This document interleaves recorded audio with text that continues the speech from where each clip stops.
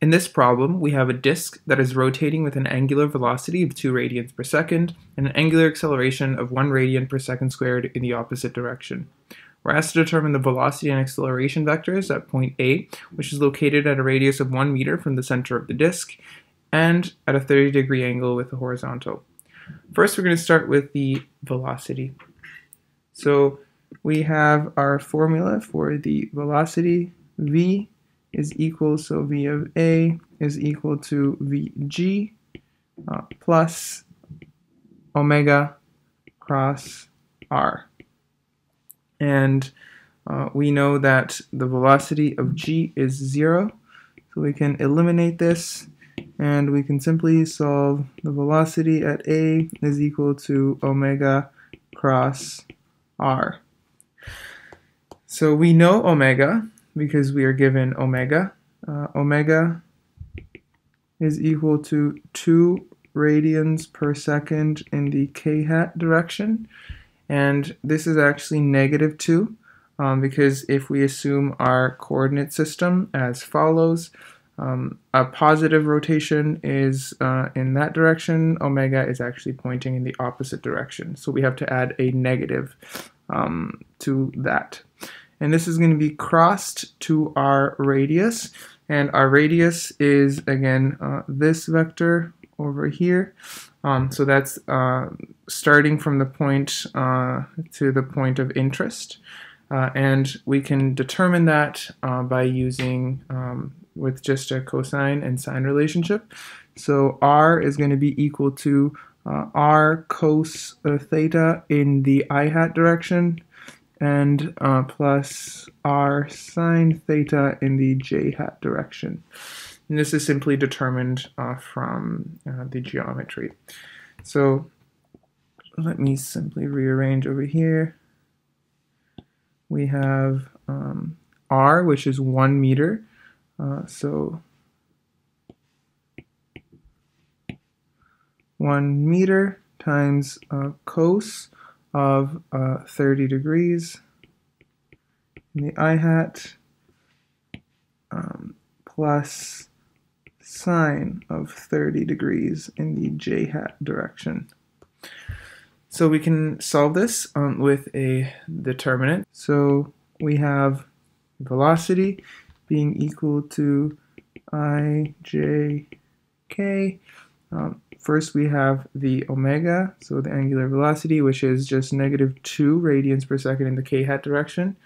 And then we are going to have our radius, which is r, or 1 times cos of 30 degrees, sine of 30 degrees, and 0. Okay, and when we do this, the way we solve this determinant is the I component is going to be equal to these components times together minus these two components times together. The negative j component is going to be equal to these two components multiplied together minus these two components times together. And the k component of this cross product is going to be these two multiplied together minus these two multiplied together. And since there's zeros in the first row, in the second row, sorry, there's 2 zeros. Most of these terms cancel, and we're simply left with 2 sine of 30 degrees in the I-hat direction minus 2 cos of 30 degrees in the j-hat direction. And we can simply solve for the sine and cosine, sine and cosine of 30, and we get the following. That velocity of A is equal to 1 in the I-hat minus 1.73 in the j-hat, and the units are meters per second. And this is our first part of the solution. All right, the other way you can use to solve this problem is the right-hand rule. So if we use, since we know that all these vectors that we're dealing with are perpendicular to each other, we can just simply use the right-hand rule to solve the cross product without actually having to go through all these, the determinant. But essentially what we want to do is, we know with our right hand, we're going to point our index finger in the direction of the radius. We know that our thumb is going to point in the direction of the angular velocity, which in this case is actually into the page because it's negative. And we see that our middle finger points in a direction that is downwards and to the right. It's a little bit slanted because, again, we have that theta. And so what we can do is, instead of finding the cross product, we find the unit vector in the direction of the velocity, and we multiply it by just the multiplication of omega times r. And in this case, we get the same exact answer. So first we have to find the unit vector, and the unit vector, again, we say the velocity is going to point in this direction, right? So this is going to be the direction of the velocity because of the cross product with the radius, which is in this direction, and an omega, which is going into the page. So when we do that, we find a vector that points in this direction. And if we multiply the unit vector times the total speed at point A, which we can just find by multiplying r times omega, simple multiplication, we get the same exact answer. So to find the velocity, the speed at A, so v A is equal to omega times r, and this is going to be equal to 2 radians per second times 1 meter, which is 2 meters per second. And then we need to find the unit vector in the direction of VA.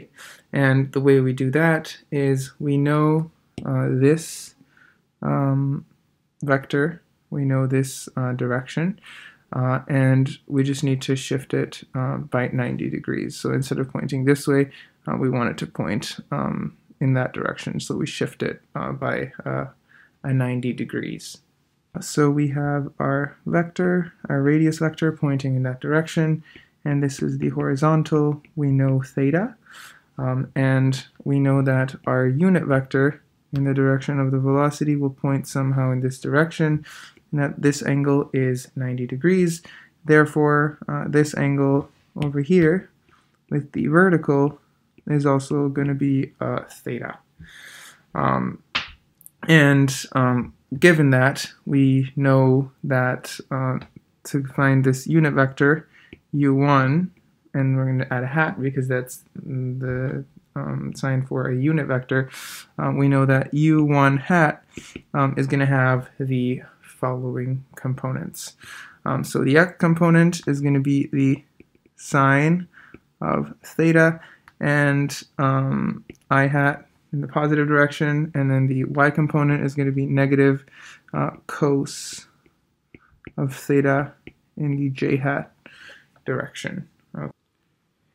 So now that we have the unit vector, we know that the magnitude of VA times the unit vector u1, which is in the direction of VA, is going to give us the vector of VA.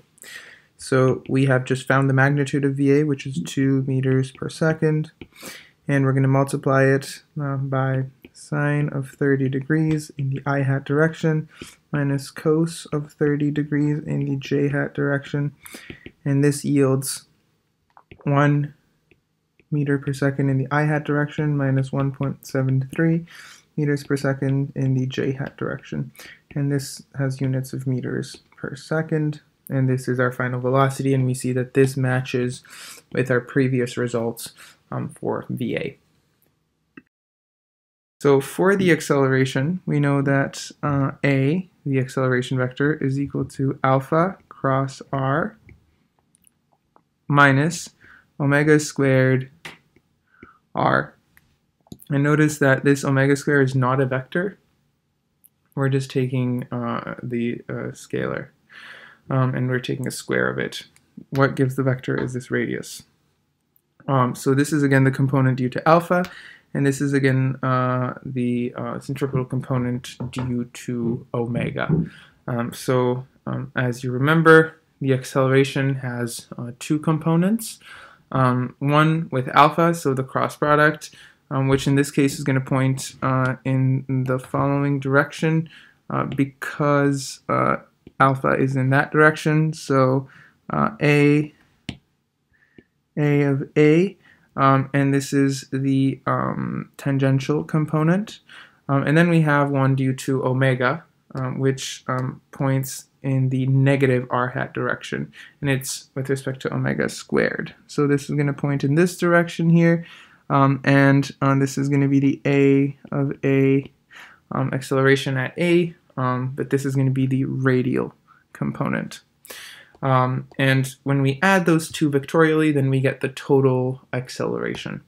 So let's go ahead and calculate the following. So this is going to be equal to 1 radian per second in the k hat direction. And again, this k hat direction is positive because we're given that the direction is counterclockwise, which we assume to be the positive direction. And we're going to cross this to that same radius. So this is going to be 1 meter times cos of 30 degrees in the I hat direction plus sine of 30 degrees in the j hat direction. And from this, then we subtract that radial component. So this is going to be minus 2 radians per second all squared times that radius. And again, we already include the negative sign, so our radius is still positive. So this is going to be 1 meter times cos 30 degrees in the I hat direction plus sine of 30 degrees in the j hat direction. And we can go ahead and solve this one cross product, and then add that other portion to it. So the cross product is going to be solved in the following way. So we have I, j, k, and we have 0, 0, 1 radian per second squared. And then at the bottom, we have our radius, which is cos 30 degrees and sine of 30 degrees, and then 0 in the z. And then we have minus these two components over here. So minus 4 cos of 30 degrees minus 4 sine of 30 degrees. And then this first one is in the I hat direction, and this is in the j hat direction. So we can now go ahead and solve this the same way that I mentioned before, and get the following results. Negative sine of 30 degrees in the I hat plus cos of 30 degrees j hat direction minus 4 cos of 30 degrees in the I hat minus 4 sine of 30 degrees in the j hat direction. And when we pull these terms, the I and j terms together, we get negative 5 sine of 30 degrees in the I hat direction plus 5 cos of 30 degrees in the j hat direction. And if we solve the sine and cosine, we get that the acceleration A is going to be equal to negative 2.5 I hat plus 4.3 j hat meters per second squared. And this is our final answer.